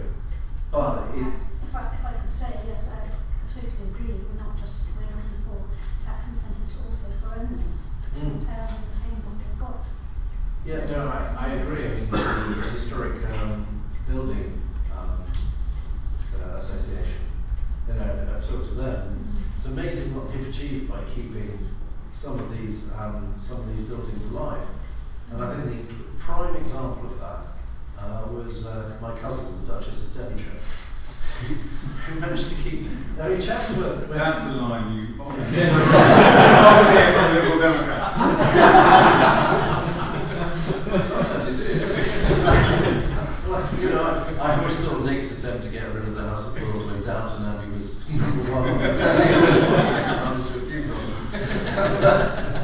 But what was interesting, I talked to her about it. She has a private sitting room. This is not the real world when you walk around. She's got hot news and everything else. Oh yes, I had that painted for me a few years ago. Anyway, but she individually took Chatsworth, which would probably have been sold off to meet taxes, death duties, and the like. It probably would have gone a long way at men's daily out. She individually, started up as a tourist attraction and attracted enough people, and then built the amazing, farm shop and all the bits around it, which actually funded the survival of that as a tourist attraction and kept it in family hands. But people forget how many people that employs, how much of a draw that is to that part of the world. So I quite agree with tax breaks, and I quite agree across the board. But I think the problem with it is that you'd have to come forward with some specific proposals, and don't expect it to happen immediately. But this is the opportunity. If we can get it into the manifesto next year, this is the time when parties are willing to be a little bit more open-minded. I mean, Kate's opened up a much wider debate about heritage in general. So, as and when the Society of Antiquaries produce their report, there may be we'll want to see some clear policies that address the needs of archaeology, but you may also want to link up with other heritage organisations in terms of general heritage policies that would also help archaeology, if you see what I'm trying to say. Obviously, as a minister, I get a lot of representations on tax policy. The Historic Houses Association traditionally is very puts forward some very compelling arguments. The Treasury is always willing to listen, but it does always want evidence as well. And it isn't always that easy, actually, when you put forward a proposal for certain tax rules that you say will transform the sector, to provide that evidence, or to put it the other way, when the Treasury is making a tax change to show that that has actually had a real detriment. There are obviously different forms of tax relief across the board that apply to charities in general, or people who make philanthropic gifts which potentially help the heritage sector indirectly and directly. That's important. Things like the list of places of worship grant scheme are designed to mitigate the effects of a bigger tax change that is seen by the Treasury as generally a good thing in terms of simplifying the tax structure. The Treasury puts in place some mitigation when it recognises that the previous anomaly has helped a particular sector. So there will always be debates. I think the other thing I left off my list of potential kind of members of any ministerial round table would be DEFRA. So again, I think part of the issue is looking at what kind of grants government departments give, which as it were have a bigger landscape, whether it's rural grant schemes or It could be schemes from the Department of Communities and Local Government to help community projects, all of which potentially are accessible by heritage organisations. So that's another thing we want to lose sight of, and part of the work perhaps that I know the Heritage Alliance does, and the Society of Antiquaries and the Archaeology Forum may want to do as well, is to make clearer to members what big national schemes actually are relevant to people who might be able to access those grants. I can't add much to the debate, and I certainly can't top the line about my cousin Duchess of Devonshire. My cousin the coal miner doesn't have really as much, although there's probably more duchesses than coal miners these days. I'm struck earlier by the story about how the film industry has a 25% tax break or whatever. And it struck me that archaeology should have exactly the same, because it does draw people in, and it is a source of real interest to tourists.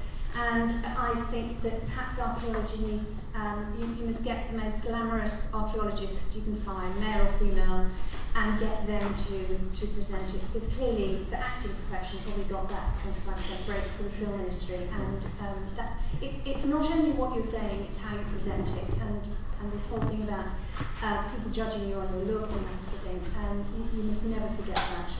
Even the Treasury might succumb to that. Step forward, please, glamorous archaeologists. Okay, we have 5 minutes of... sorry. He's not an archaeologist. Okay, we have 5 minutes of precious question and debating time. Kenny at the back. Hi. Kenneth Davidson from Landbridge Research Limited and Icon Institute for Conservation. Just to take the discussion back in a slightly circular way, I think the most useful contributions from the floor have been from Adrian Tyndall and John Lewis, talking about how archaeology, how the archaeological profession actually works. As professional archaeologists, we are not concerned about preservation. This is about sustainable development. This is about managing environmental change. 5 years ago, there was nearly 8,000 people paid to be archaeologists in this country. Then came the global economic crash. Now there are less than 5,000. The biggest and most productive in terms of adding to our sum total of human knowledge about life in the past, biggest archaeological projects that have ever been in this country have been Heathrow Terminal 5 and the Channel Tunnel Railway. Archaeologists are desperate for high-speed tube to go ahead. The amount of work that will come out of that will be enormous. It will be really significant. We even in 2009, just as the crash was really biting, the last government put money into capital investment programs, putting relatively little bit of money into dueling the A46 actually led to a spike in the number of archaeologists in work. It's entirely about development, and the government's role in facilitating that is what many of us are concerned about. The role of local government archaeologists is of course crucial. They are a hinge, sometimes they're a weak hinge in that system, but it's the wider development process that is much, much more important to people in the population of professional archaeologists. Now, I appreciate that the Minister has to appeal to a wider electorate than just the electorate of professional archaeologists, but in this room, in this forum, that's what matters. Okay, I mean, I think I'm a big fan of HS2 as well, so we can unite on that. Archaeologists for infrastructure. I don't know how popular you'll make the profession if you have archaeologists for a third runway. I worked on that. I used to work on that. It stopped in May 2010. Howard Davis said today that more airport capacity is needed. There will be a runway somewhere, I'm sure. But it comes around to the wider question which we've asked before, which is the very nature of professional archaeology. And we have gone through, we did this in the report, and there is an interesting development, I suppose, in unit-based archaeology, which was university-based, which seems to be on the wane now, to the larger trusts. And will some of those actually survive at the moment, which is a big question mark. But, I mean, one of the problems is market forces. when you have a profession looking at archaeology, you've got a big problem when it stops, as happened in '91. And this is not the first time it's happened. I mean, look at Molas. Was it 400 archaeologists down to 4? I don't know if it was that bad, but it was the figures were pretty appalling, which is a problem. And we are facing a second problem, which is coming down the line, which is we've been training vast numbers of archaeologists at university when their fees were paid for. Now they're paid for their own fees. The chances of actually getting a job in archaeology is 0.1%. And it's ridiculous. It's so small that most people will never work in archaeology get trained. And I have told some of the departments they are looking at a big fall off in the numbers. I'm not saying I've got a solution to that, but you know, it is going to be interesting how it moves forward. And coming back to the local authorities, is if you start losing people at that rate, you start getting massive gaps in our knowledge. You know, have we got an expert in Roman Samian ware? You know, anywhere in the south of England, we have in the north. But you end up with these gaps and these knowledge bases disappearing. And of course, you know, once you've lost them, it's very difficult to replace those over a period of time. So I quite understand the problem you're looking at. The only problem with it is we've gone to the market for market-based archaeology, and it's rough in the market at the moment. Although, obviously we've got Crossroad going on at the moment, which I'm sure is another big thing.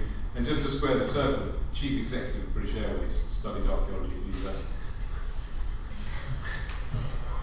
Thank you, panel. I think we've got time for probably one last question over here. Yeah.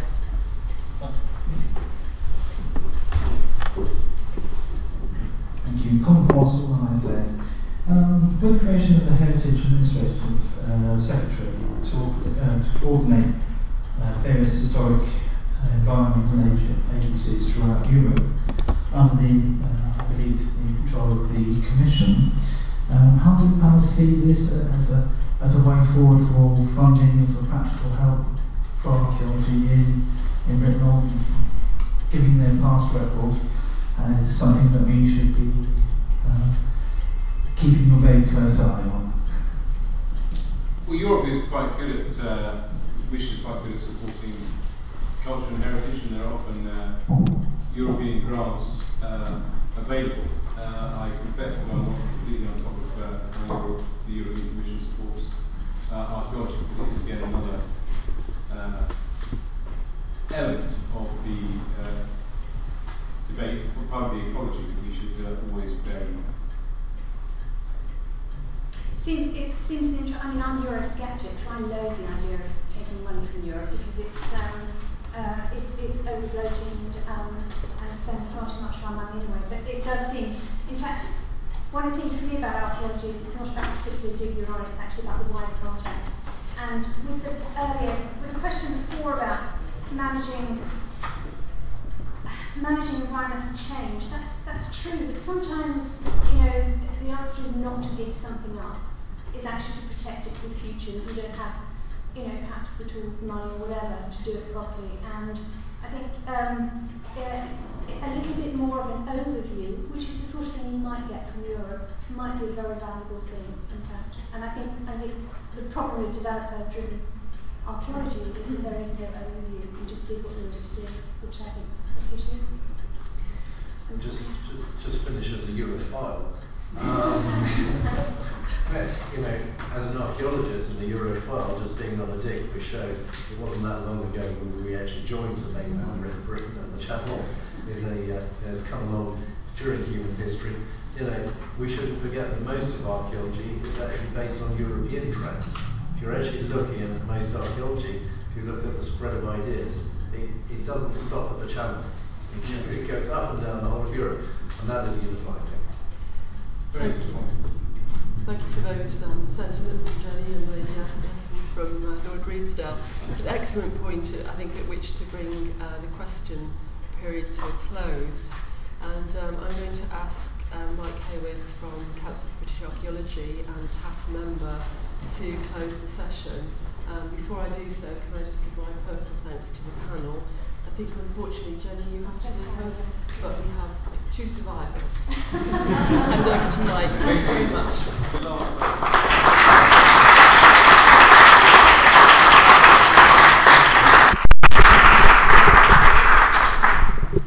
Well, I'm glad we've got some survivors anyway, and I'd also like to thank all the members of the panel, not just the survivors, for their really helpful contributions today, and also for their contributions in recent years in their various roles. Archaeology has come a long way in the last decade or so, partly because of Rupert and his initiative to set up the All-Party Parliamentary Archaeology Group. The Archaeology Forum provides the secretariat to that group, and it does provide us with a really good opportunity to have dialogue behind closed doors, where that's often necessary and useful, with key politicians and with other people who can be asked to come and talk to the group. Sometimes if we want to go and have a meeting with, for example, CLG's chief planner, we might not be so high on his list of people to meet. But if the all-party group can ask to meet him, and we can be there at the same time, it gives us an opportunity to have influence in the right quarters. And that's been another real benefit, I think, of APAG over the years. And I think, as Rupert said, being alive and aware of opportunities as legislation comes forward, and continuing to hammer home the messages that for the sort of changes we want to see, which are often not that significant, because government's role really is to create the framework within which we can thrive, both as a profession and as a discipline. And I don't think we should lose sight of the fact that one of the key things that we have going for us is the huge public enthusiasm and interest in our work, and indeed the public engagement with our work. We're not just a profession that relates to developer funded work. We actually have a huge public interest and engagement in archaeology through whatever label you want to put on it, whether it's public archaeology, community archaeology. There are lots of opportunities for people to get involved in understanding their local place, and we want to work closely in partnership with them. And partnership, I think, is one of the absolute sort of key messages at the moment. It's one of the real benefits of the Archaeology Forum, that it brings together all the national archaeological bodies across the UK. This has been a very English-focused conversation, but the Archaeology Forum does work across the UK. And that's been really helpful as well, also in coordinating our messages and making sure that those key messages get across to the decision makers in a useful and united way. Over the last year or so, we've seen some very important developments, particularly in Wales and Scotland, and both governments have actually produced very significant strategic statements in relation to the historic environment. We hope that we might see a similar statement coming out of the government in relation to England in the not too distant future, updating the 2010 document that Pete referred to earlier on. But we need to be looking ahead, and clearly this is a timely event. One of the reasons why we set this event up now was we're very conscious that manifestos are starting to be written where we have particular asks, and I think our absolutely fundamental ask is around that statutory duty in relation to local authorities, to ensure that underpinning of the whole system in relation to developer-funded archaeology can flourish. And it's not one that requires a huge amount of public finance, it's one that levers in a huge amount of private finance. And that's a real message we need to keep hammering home, particularly at local level, where often that's not really understood. People still generally have the view this is a lot of public funding, and that really isn't always the case. So this has been a very timely event, and we're very grateful to all of you who've come along and contributed through questions and your support. If you have further thoughts on some of the issues that have come up today, do feed them through to any of the constituent bodies that make up the Archaeology Forum. And clearly we'll want to maintain that dialogue with Ed and his team, with other parties as well, to try and ensure that whoever forms the next government, that they have our interests at heart. So thank you very much for coming today, and we look forward to your contributions and support over the course of the next year and a half. And thank you again particularly to our panel members. Thanks.